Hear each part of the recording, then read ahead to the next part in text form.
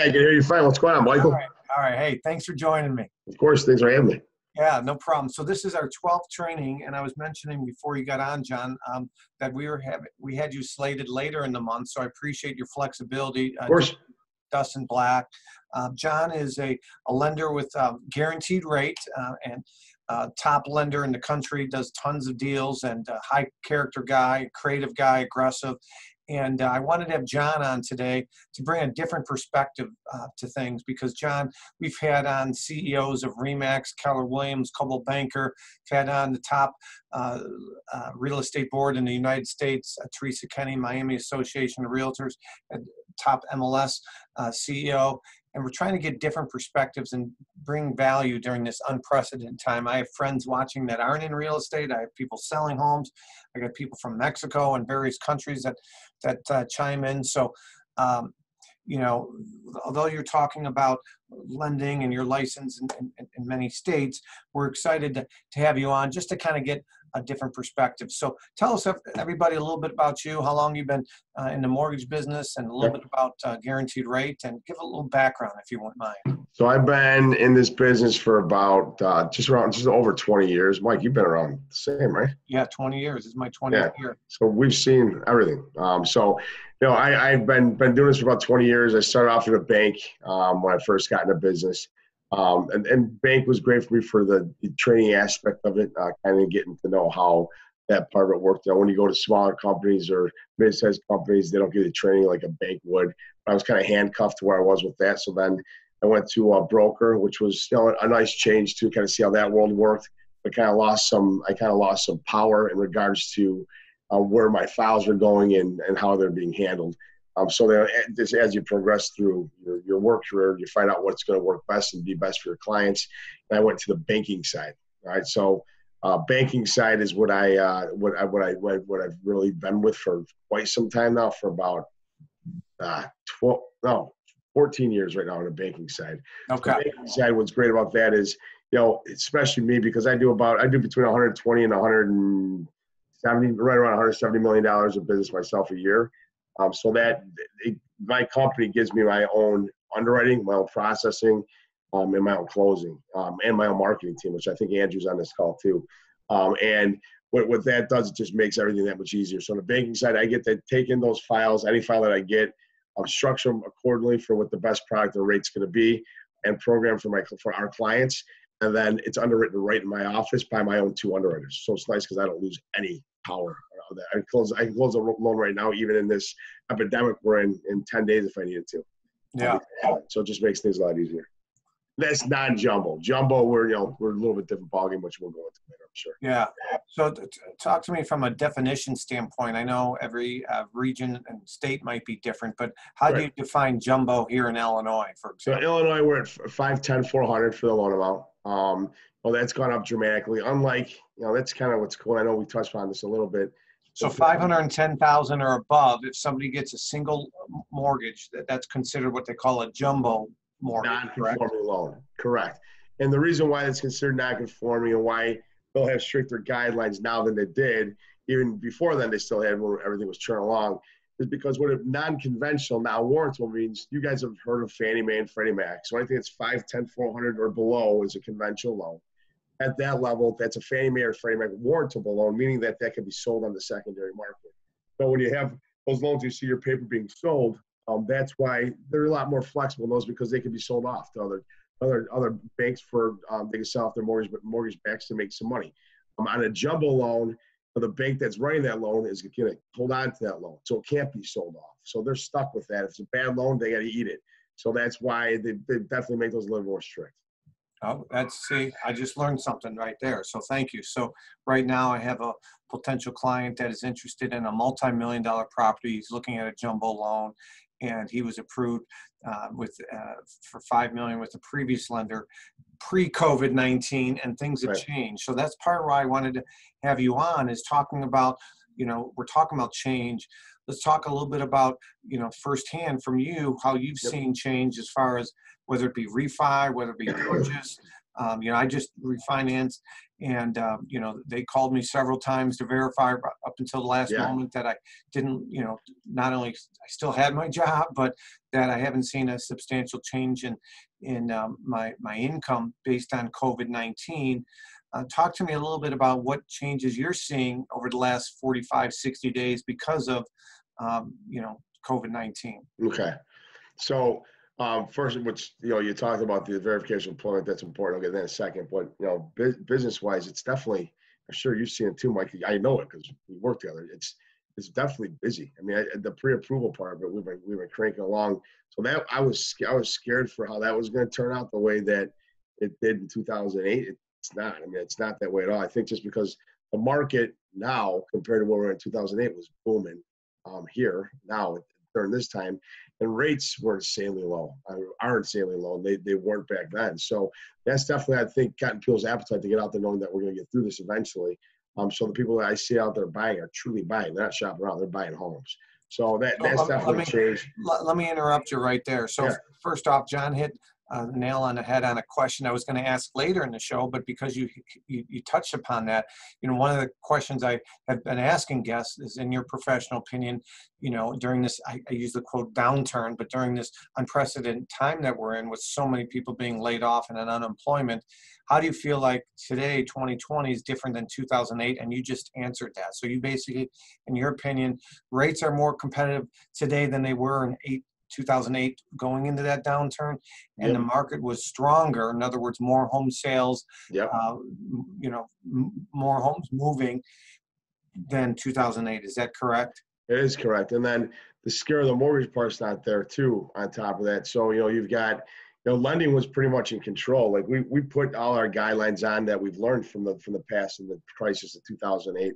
So, that's making things easier too, because we're not dealing with that as much. Yeah, we have changes, 100%. We have changes that we have to have for this, but lending itself, there was no doc loans. There's no subprime loans, really. There's nothing like that goofy that would spook the markets on the mortgage side.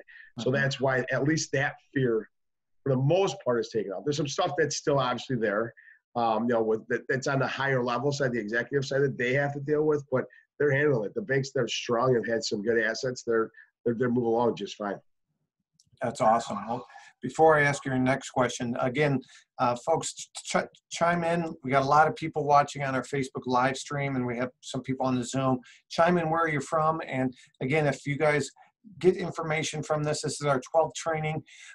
Please don't keep it a secret. Let other people know. Hit a like, hit a love, leave us some feedback. If you have questions on the mortgage side of things, please chime in. I'll be checking them. My assistant will shoot me a text with questions that come in. Again, we got John Noldan from Guaranteed Rate on today's Luxury Lunch and Learn. On Friday of this week, as I mentioned previously, John Cheplack and some other guests. Every Monday, Wednesday, Friday, same time, same place. And we record these, so in case you miss one, you can go back and check it out. Where can you see the recordings? You can see the recordings on our Facebook group, which is free. Facebook, it's our group, Luxury Listing Specialist. And let's get right back to you, John, then. Sure. So I interrupted. I wanted to really talk about the difference of 2008 versus today, because that was some really good points you had there. What else were you going to say? So, in regards to, social distancing is obviously something that's really important right now. That is obviously the big talk for what we do for a living. We're around people. So, Guaranteed Rate. We've been pretty virtual, pretty strong virtual before this happened, which helped us a lot for this, thank God. But I rarely meet people face to face anymore because people prefer us to do it over the phone or online. But the online applications, the whole entire approval process, what Mike you just went through, it's all done paperless. There's no interaction there with human contact. And then the appraisal part of it, when we get the appraisal done, all conventional loans, and like I said, anything that has a loan amount under 510, 400, is on a conventional loan purchase, no matter what the down payment. On a conventional side, it's getting what's called a desktop review. So the appraiser doesn't even have to go into the house at all. They don't even show up. They have to go there at all. So they do it all from their house. It's completely compliant, Fannie and Freddie. They sign off on it. And the other thing that we're coming across a lot right now is what's called a PIW, which is a property inspection waiver. What that means is the AI, it's artificial intelligence, actually in your system, Fannie Mae and Freddie Mac are determining what the value of that property is, and they're saying it's supported. So there's no even appraisal needed at all. So you're gonna have to do a desktop or any type of appraisal. It's free to the client because Fannie and Freddie are seeing that the value is supported in their artificial intelligence. So that's one of the big things on the appraisal side. We're always looking to make the process easier for the closing part of it. So the biggest thing that you guys deal with, I know, which you're not as agents right now, going to the closings, or you shouldn't be, we do what's called a flash close. What that means is we send about 98% of our documentation to the borrower the night before, where they can either sign off on their phone or the computer.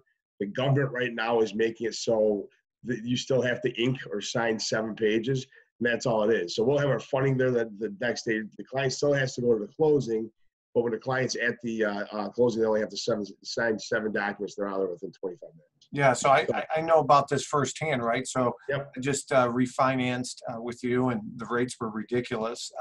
They've gone up a little bit since then, but we locked in a 2.5% rate on a 15-year, and we closed from our house. So I was there at the kitchen table with my wife. The gal was out in her car. She gave me the paperwork. She said, jump on the phone, and she talked through it. She didn't come in the house. And I mean, it was just, we were in and out in 20 minutes because I messed up a couple documents, but it worked out really quickly and smoothless. Because my wife was concerned about having someone in the house. Yeah, of course. And so that worked out well. Now, in regards to the appraisals for jumbo and government loans, they haven't gotten there yet. They're working on it. They're just a little slower to move. So they're still full-blown appraisers. But my appraisers all took their COVID glasses. They're showing up in their booties, their gloves, their masks, and they're going in really safe. So I mean, that's something that we have to do still on a jumbo and FHA loan. But no, it's just the name of the game. What we got to do. Mm-hmm. Mm-hmm. Well, it's good. So we're learning about the jumbo side of things, that they're not reselling those notes, right? That paper on that, they're holding Never them. have, right? And because of that, they want to get their ducks in a row more, right? With the appraisal and their underwriting and everything, because there's higher risk, right? It's not kicking the can down the road to somebody else's problem later. Right. So interesting. All right. So any questions for John on, I'm sure one might be, I don't know if you have how are rates doing today, the 6th of May, compared to, when, I think it was March 15th when the President Trump, named it a pandemic, right? So a month and a half, ago, what were rates kind of trending at then for a 30-year and maybe a 15-year? They got crazy. They got really crazy. So, but before we had any money coming in from the government, Mike, it was, no one knew what was going on with mortgage-backed securities. So what got scary there is mortgage-backed securities, obviously everything that supports the mortgage. So people weren't buying them because of the way it was set up. And banks were getting what's called our margin calls. And margin calls are, pretty much everyone that's a banker hedges for the most part, unless you're just true broker, but hedges. And they're kind of guessing on where the rates are going to go. Well, there are margin calls made because they're so unknown. Some banks went under completely because of that. So smaller banks that didn't have good assets went under because of that. Jeez. So that got really scary for a little bit. But now that part's calmed down because they've gotten a hold of that. But we saw rates jump up almost 2 percentage points in one day. Some banks weren't even offering rates. So that's calmed down. And no one really knew that in the no common people knew that. Some people in the mortgage industry because they took care of that literally within days. I mean, us as lenders were scared for a few days, but they got that handled pretty quickly. So right now, in a 30-year fix, we're back down to 3.25% on a conventional loan. A 20-year, yeah, you got lucky. We had 2.5 years, 3.125 right now. Yeah, I got it. Yep. I'm sorry. 20 years. Once in a while, blind squirrel gets a nut, John. 3.625 we're at. So you're still better. FHA, we're at 3.125. VA, we're down to 2.75. And here's where the jumbo, they're putting the little premium on this because jumbo loans, like we talked about, consider the riskier loans, are at 3.875. Some of the investors pulled off completely, so there's not even good pricing at all because they don't want to do jumbo loans. We still have a very strong appetite for them, so we're being aggressive with them. Back in 2008, 2009, where it got scary, the jumbo pricing it was removed completely, and then when it came back, it was 2 points higher. So we're not at that level yet, because like I said, underwriting guidelines in general, we're in really good shape where we knew what we were getting when we were getting these loans. There was no unknown. That's why they're not that much higher, but they definitely are putting a premium on.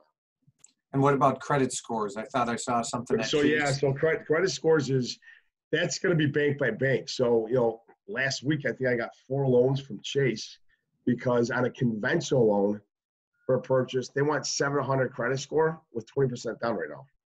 And 20% down? It's insane. It's absolutely insane.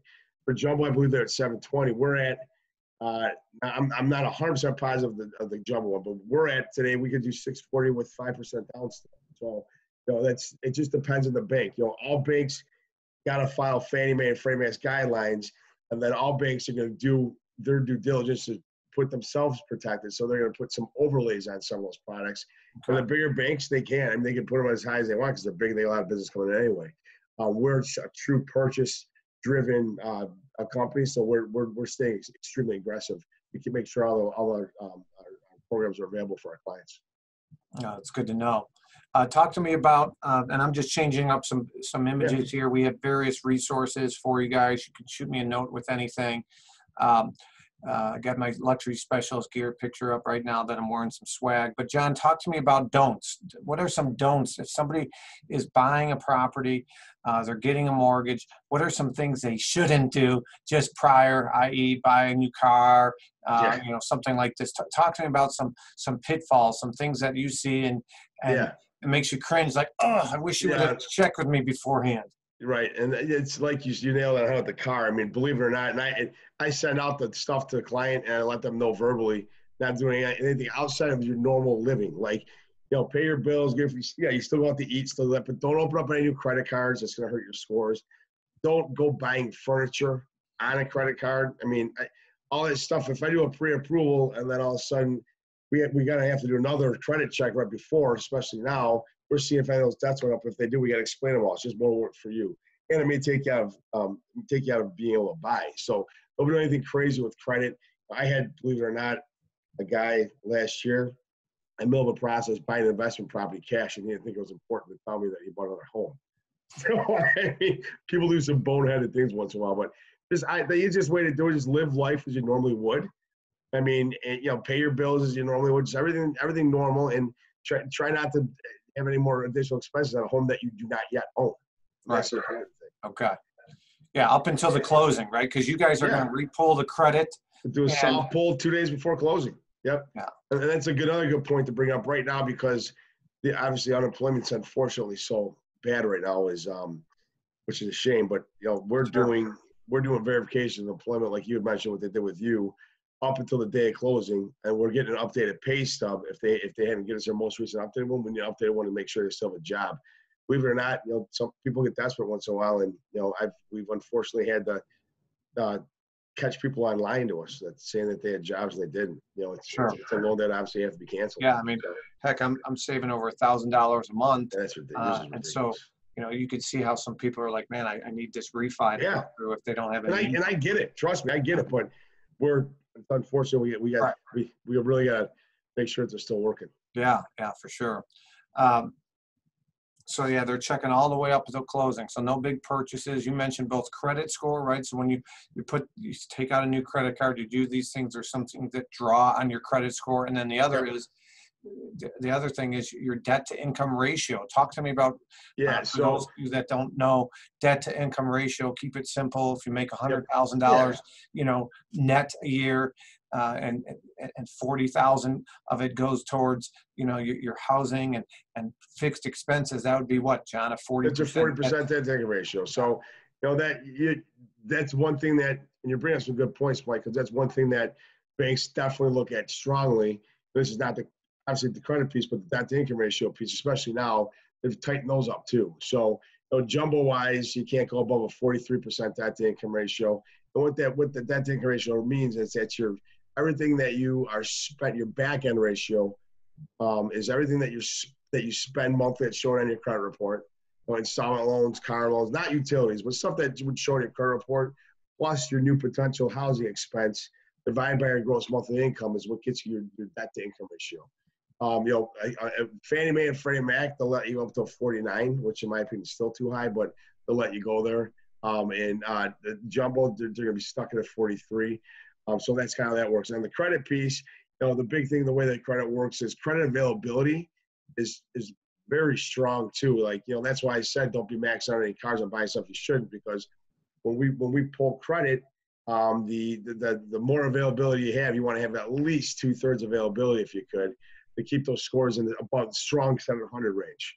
All right, and then obviously credit history, no late payments. I mean, that's a no-brainer.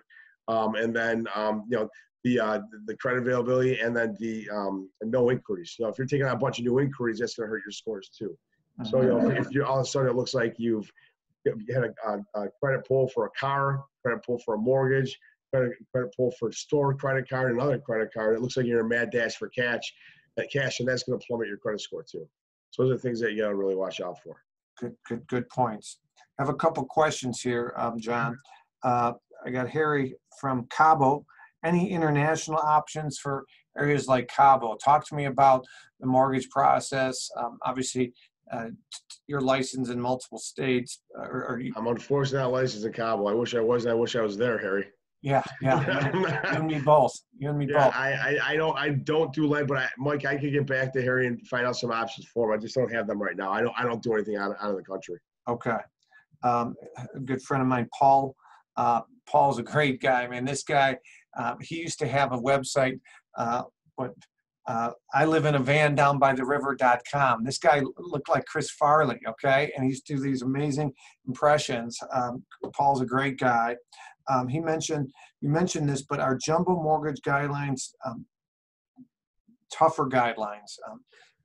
Yeah, they're definitely more strict, Paul. They're going to have stronger reserve requirements, stronger credit requirements. So the reserve requirements is probably the biggest. Credit second, that's income ratio, like I mentioned too. So they're definitely more strict. They're looking at that file more. The reserves, the least amount of reserves that you can have for a jumbo loan is 6 months. Most are 12. Now, a lot of these banks right now want to make sure that those are liquid reserves too, not just 401k. We've got investors that allow for 6 months. It doesn't have to be liquid, but this, when you're talking to other lenders, just be known that they're going to have a stronger reserve requirement, stronger debt to income ratio requirement, stronger credit requirement. Okay. So the reserve, so that's another thing. So they're going to look to see, hey, how much liquid cash you have in a bank account that you can grab easily, not from a retirement. Right. Because, if something hits the fan and you lose, your job, they want to make sure that there's less risk that you're going to default on your payments, correct? Right, and that's why, especially now, that's why they've actually tightened those up a little bit, where they're making some reserves stronger, because there's people that have a job now, but they with this thing rolling up, it may go a little bit uglier for a little bit, and they may lose it. So That's why they want to make sure they got some money in the bank. Yeah, we can talk about Illinois for an hour there. That's a whole nother issue. Yeah. Good question there. Talk to me a little bit about, working from home, right? So, you're using an office. John's got an amazing office, by the way. We've done some of our LUXE trainings there, and, really cool location. We talk about being the mayor of your city. When I talk to real estate agents, John, I talk about, if somebody's thinking about buying or selling. I got Mark watching from Maples. Mark's been a regular on our show. Mark, thanks for watching and your support. But, if Mark's down in Naples and someone's thinking about buying or selling a home or investment property, Mark wants to be in that discussion, right? So we're all about top of mind awareness. I tell real estate agents, don't think like a real estate agent, think like a marketer. I tell real estate agents, you're not just in the real estate business, you're in the business of marketing your real estate business. John is one of the best marketers I know. He lives in a town called Elmhurst, Illinois. It's about 20 miles west of Chicago. It's about 12 miles. 12 miles west of Chicago. Yeah. Only 12, huh? Yeah. 12 miles west of Chicago. It's on the train line. They got a hospital there. They got a college. I actually coached running backs there back in 2003, Elmhurst College. And, his mug is all over the place in a good way. Like literally phone chargers in different bars, restaurants, companies. He's all about top of mind awareness. Talk to me. This has nothing to do with mortgages, but talk to me about, how you discovered this. Did you have a coach? Did you have a guru? Like, how did you, because you can't go anywhere in this town. It's a great town. How many people are in the town of Elmhurst? Right under 50,000. About 50,000. You know, and literally, I guarantee you, everybody in the town of Elmhurst that's thinking about getting a mortgage or refinancing, they at least know John Noldan's an option. And that's really what your job is as an agent or as an entrepreneur, is to be top of mind awareness. Everybody knows a real estate agent. You know, so what are you going to do to differentiate yourself, your services, the experience, be likable? But go ahead, John, talk to me a little bit about that. So yeah, just a quick story. And it was a buddy of mine that was that called me one day, and I think I may have told you the story, Mike, but I don't know no one else's story. But one of my really good friends down, he was a client back at the time, shot me a text, and he was at his buddy's house playing bags, and he shot me a text and I took a picture of a koozie. They was drinking his beer out playing bags with his buddies. I was laughing, whatever. And then he's driving to pick up his wife to go see a movie, and as he's driving down, he takes a picture of one of my billboards. So he takes a picture of a billboard. Like, say that I can't get away from you. Then he gets to the movie with his wife. Before the movie starts, my commercial pops up before the movie starts. Takes a picture of the commercial and the video. Movie's over. They're walking across the street. There's a dog bowl outside of every restaurant and bar there in town with my name in there. And Andrew Winton, the guy that works for me, put my face in the bottom, which I wasn't too happy about. So you see, you're getting kissed by dogs and maybe something else, huh? This guy's scaring dogs in town left and right. So then he walks in, takes pictures of that day, walks in. The charging stations are little mini billboards that Mike's seen all over the place. Sees that, charges his phones, laughing his ass off. Then he goes to get his bill. They give him a pen. It's my pen to sign the paperwork. Goes home, gets to the Uber. He's in the Uber. The guys that are local, I give him all my water bottles. So he's got a John Nolan water bottle. Takes a picture of that. Orders a pizza. Gets a pizza delivered. It's got my sticker on the pizza box. He gets a picture of that. And wakes up in the morning all hungover to go work out, and goes into the gym, and there's charging stations all over the gym too. So he said there wasn't one aspect of his night, day, and morning that he could not get away from me. So I mean, it's just a good way people know who I am in town. I mean, yeah. That obviously took a while to create. I've been doing this for a long time, but sure. It's something that I knew would be very powerful. I don't walk around town without people knowing that I do mortgages. Yeah. Be the mayor of your city, and that's a perfect example of one gentleman throughout his night and even the next morning, wherever he went, and I can attest. So you're doing a great job with that, and I put this slide up there. Daniel Kahneman, who's a renowned psychologist and Nobel Peace Prize winner, said people would rather do business with the person they like and trust. Yeah. Rather than someone they don't, even if the likable person is offering a lower quality product or service at a higher price. Now, so I say do both. Be likable, be trustworthy, offer an amazing product and service, and then it's a win-win-win. Yep. Do both for sure. But that is definitely, you want to work with your friends more. You want to work with even somebody that has a better product. It's true. Really true. Yeah. Now, I will say sometimes in our industry, especially if somebody's got a hardship or they're going through something or to divorce or maybe their credit isn't where they want, it might be sometimes difficult to work with a friend because there might be that embarrassment like, oh, man, I don't want John knowing my dirt or whatever. But for the most part, you're absolutely right. So very, very, very good information there. Talk to me about adjusting from working from home. I have something called Win at Home. I'm trying to help agents and team leaders and people watching with some strategies to cope during this unprecedented time, maybe working from home like you are right now. And any words of advice, maybe things. Yeah, I mean, it's just, if you try to, if you got a team, which the bigger producers do, make sure that you're checking in on them. That's the biggest thing I got to comment on, because they're in the same situation as you are. Yeah, you're roughing it out and getting through, but they're not you. You're the CEO of your company. They're not. So that you got to make sure that you're checking on them daily, making sure that their mental well-being is okay, because it's a stressful time right now, and you want to make sure they're in good shape. And I know personally some guys are on my team are they got newborns, and they're home crazy. They're stuck home and they can't leave their house, and they still got a full pipeline to deal with. So dealing with your team right now, and my thing is number one, yourself, obviously, making sure you keep yourself healthy, trying to work your normal work life as you did, getting up the same time that you did, doing the same tasks you did, but you're doing from home. And then obviously, I mean, I know everyone's doing it, but take a lot of walks. I mean, go for a run. Keep your blood going, because sitting at home and not doing anything from home other than just working is not healthy either. Mm-hmm. Great advice. Thank you. I have a question from Aleem, who's on my team. Okay. Aleem says, are loans taking longer to get approved and get it clear to close during COVID-19?